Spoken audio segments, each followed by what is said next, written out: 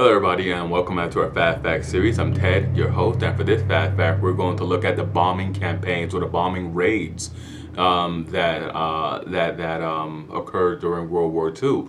And to begin with, we will look at the Blitz as the British referred to the Nazi attack, the Luftwaffe. Their bombing campaign in London, Coventry, and Birmingham that was designed to cow and intimidate the British population, turn against the war, and to accept Nazi overlordship.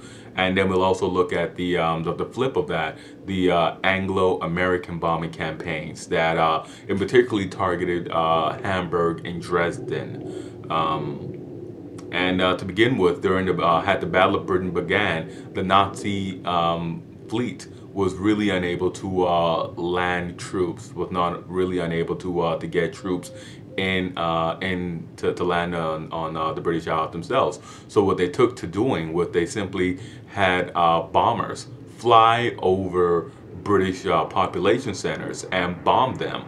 The bombings of London in particular live on in infamy, has many British many of the Londoners and other Englishmen remember it with distinct hostility that they were targeted in such a way.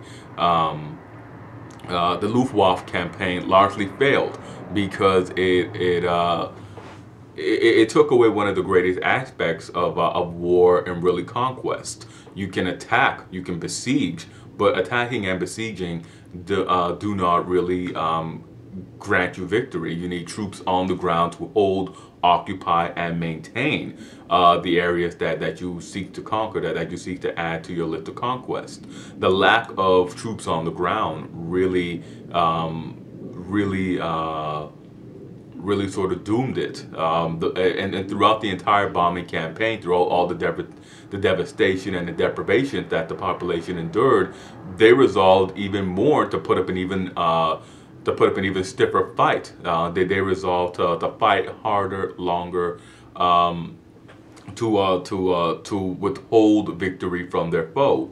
And the campaign largely failed. The Blitz of London, it largely failed. And on the flip of that, the Anglo-Americans, when they were finally beginning to put pressure on the Germans along their western front, along the Rhine River, in lieu of traditional troops on the ground, they had tried. They tried an early attempt on a fortified Dutch position held by the Nazis, and they failed miserably in their attempt to take it, and they had suffered high casualties. So it turned them away. It turned them off to the prospect of fighting any sort of war in that manner. They themselves turned to a bombing campaign, and the exact same rhetoric that Hitler had spoke of demoralizing the civilian population and turning them against war and making them more predisposed, more favorable to peace. They tried to employ that same logic, and the British, Winston Churchill and his advisors, they should have known, because the London Blitz did not have that effect. It did not suddenly make Londoners think, wow, George VI and Winston Churchill don't know what they're talking about. Let's surrender. Let not resist Adolf Hitler.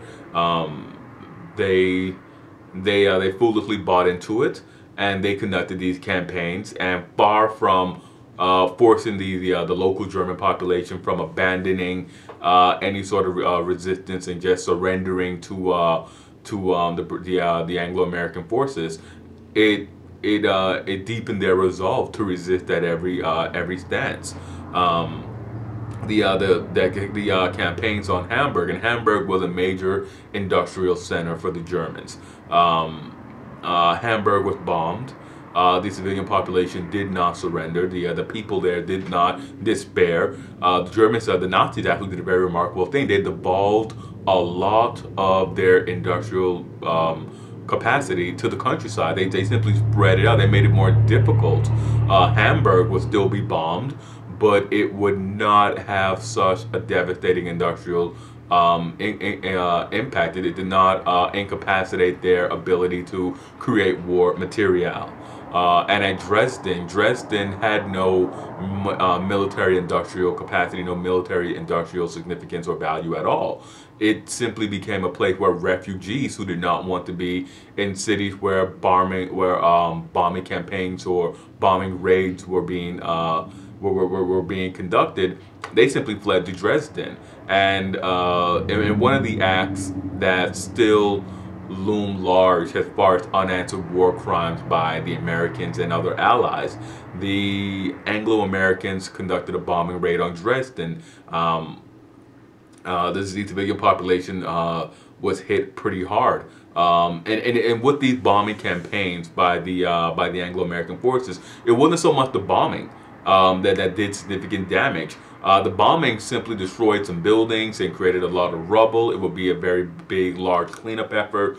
But what really did it, and with the bombing campaign, was the fact that you will first be hit with bombs, with actual war bombs, and then you will be hit by incendiary bombs, and an incendiary bomb simply creates a fire. So you have, on one hand, you had the destruction and all the rubble that would be left by the first bombing, and then the incendiary bomb would come in and set everything ablaze. So you would have a firestorm. And that was really the devastating impact of the bombing campaigns. But as I said, with the London bombing, the London Blitz, they did not have the effect that the attackers had hoped for. The attackers would attack around the clock. The Anglo-American forces would attack during the day and during the night, and the German population did not surrender. They did not suddenly lose heart. They became more resolved to fight this war to the end, to resist their attackers. And that is my quick, fast fact on the bombing campaigns. And as I said, the actions at Dresden and Hamburg really. Dresden in particular really looms large in the unanswered war crimes, so to speak. The direct and open targeting of a civilian population. But hit like, subscribe, and comment. Let me know what you thought about this fast fact. And I am Ted, and I will see you guys next time for another fast fact.